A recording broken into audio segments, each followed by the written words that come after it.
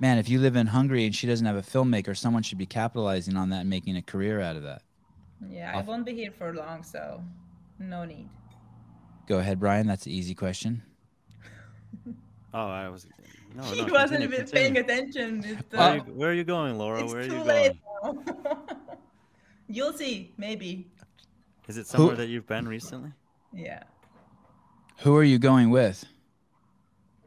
alone. Are you traveling for training or are you chasing a mate?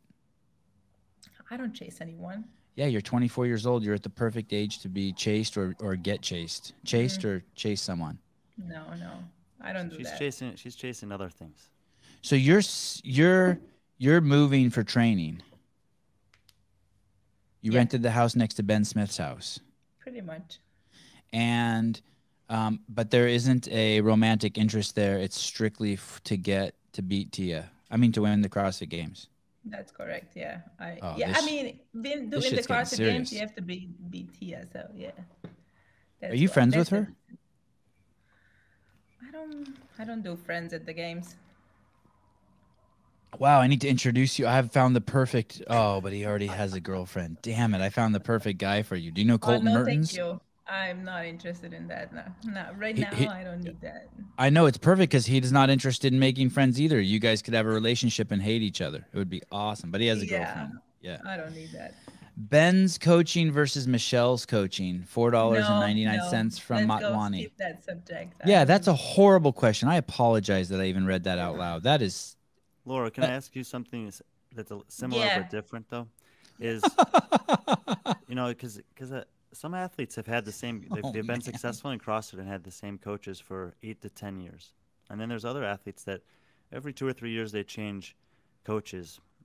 My perspective, based on my own career of athletics, which is a lot less impressive than most of yours, is I found value in having different coaches along the way because they all bring a little something. And then I could take from the old one the stuff that was good for me, apply some of the new stuff.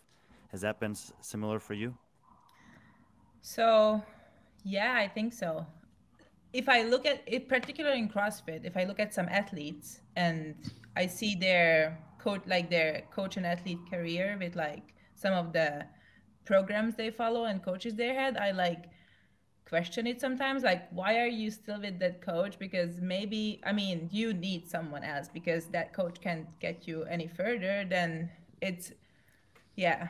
Sometimes I look at like that way, but for me, I think it was good. Like I learned a lot from Michelle, and I had coaches previously to Michelle as well, which I also learned a lot from. So I don't look at it as like it was bad or good or like the current situation is better than that. You don't really compare those. You just like learn from anyone and everyone who you meet, I guess.